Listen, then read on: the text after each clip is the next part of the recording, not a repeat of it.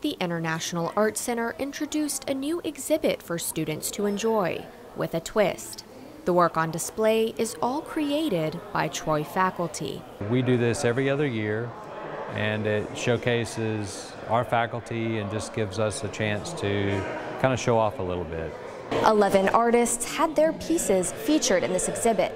This one next to me, just one example. Skaggs says that it's important for professors to put into practice what they teach. It's a great way for students to connect to their professors, to know that they're also working artists, that they produce art, so they're not just teaching, but they're also makers. The exhibit not only offers a variety of work for visitors to enjoy, but also gives a glimpse into what's going on in the art department. You will definitely see a lot of kind of playful things and how artists kind of work and think. I think it's a good indication of what's being taught in the classroom. The pieces being showcased are open to all students in the community as a way to see another side of Troy faculty.